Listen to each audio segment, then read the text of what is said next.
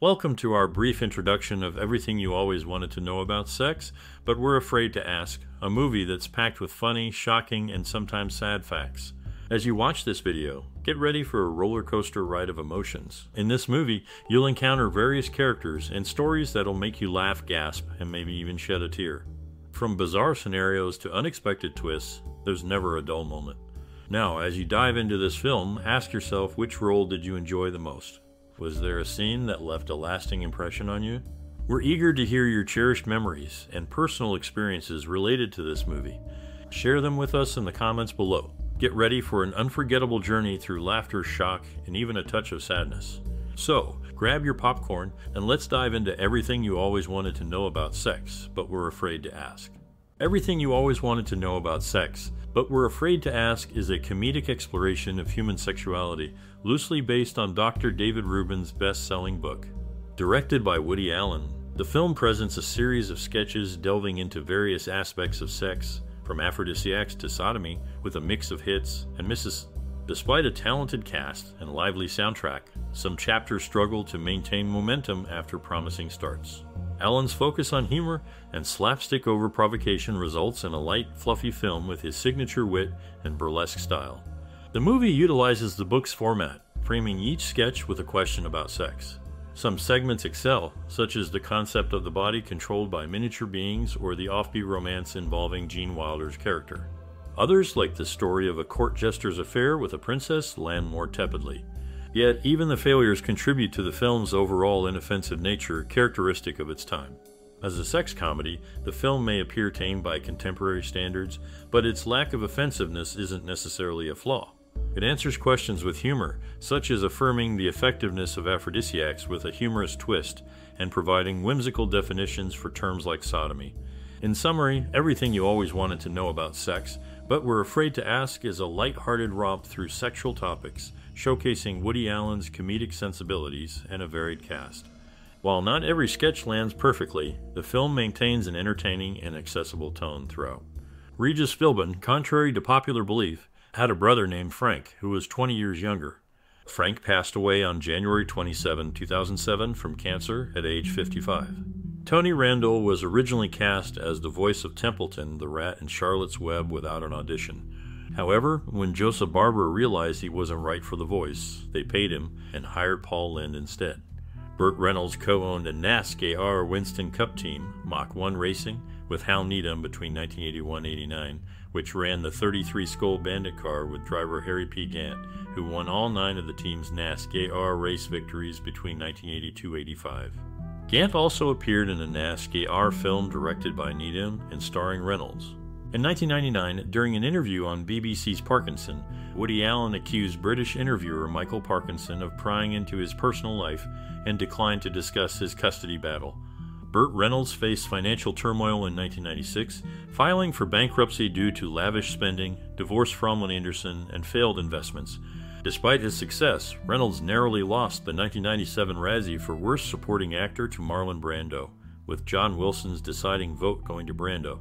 Toni Randall, striving to revive classic theater on Broadway, established and served as the artistic director of the nonprofit National Actors Theater in 1991. He utilized $1 million of his own funds along with $2 million from corporations and foundations. Woody Allen, known for his cinematic prowess, listed his top 10 films, including classics like The Grand Illusion, Citizen Kane, and The Seventh Seal. John Carradine, esteemed for his acting prowess, held his performance in Bluebeard in high regard among his career favorites. In the 1980s, he tried to make a comeback with a movie named Heat, but it didn't go well because the director and producer couldn't agree. Even though things didn't work out, he kept trying to restart his career and worked on different projects. Toni Randall, who started the National Actors Theater in New York, was also a big part of the entertainment world, known for his great work in theater. Regis Philbin's first wife was the daughter of actor Frank Fallon, famous for playing Dobie Gillis' dad on TV. These people made significant contributions to entertainment, each in their own way. Their work continues to be remembered and celebrated, showing how diverse and talented the entertainment industry is. Victor Shakopopoulos, portrayed by Woody Allen, shares the same name as Allen's character in a previous film. Woody Allen addressed allegations made by his daughter Dylan O'Sullivan-Farrow in a New York Times op-ed in 2014, stating it would be his final comment on the matter. Gene Wilder, who also starred in the movie, graduated from Washington High School in Milwaukee, Wisconsin in 1951, later earning his Bachelor of Arts degree from the University of Iowa. He was an active member of the Alpha Epsilon Pi fraternity. Television legend Regis Philbin made history by appearing on almost every talk show, both during the day and at night. He even holds the record for being the most frequent guest on David Letterman's late-night shows, appearing a whopping 150 times. This shows how much he was loved by audiences. Switching gears, let's talk about Woody Allen. Besides his movies, he made a lot of money from real estate deals. He sold a penthouse he bought for $600,000 for $17 million. That's a massive profit. Plus, he made about $7 million from renovating a townhouse.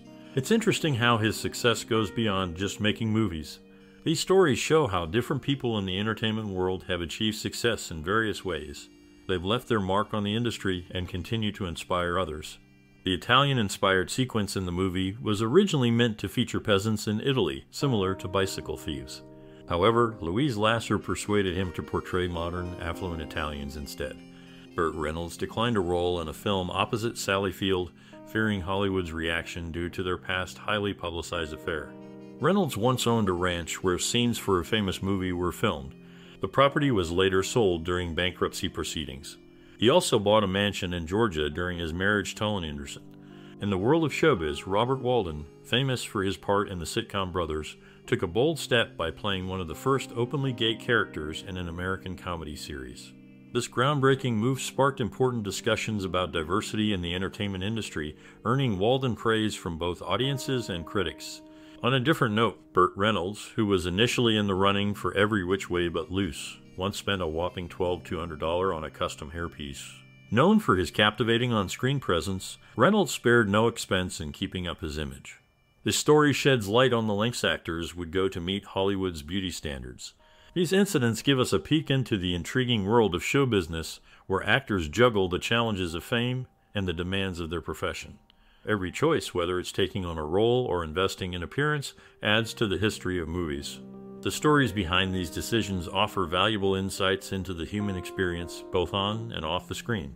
In the end, whether it's Robert Walden's groundbreaking role or Burt Reynolds' extravagant choices, these stories remind us of the diverse nature of celebrity and the intricacies of the entertainment industry. They act as windows into a world where dreams come true, challenges are overcome, and stories are forever etched on the silver screen.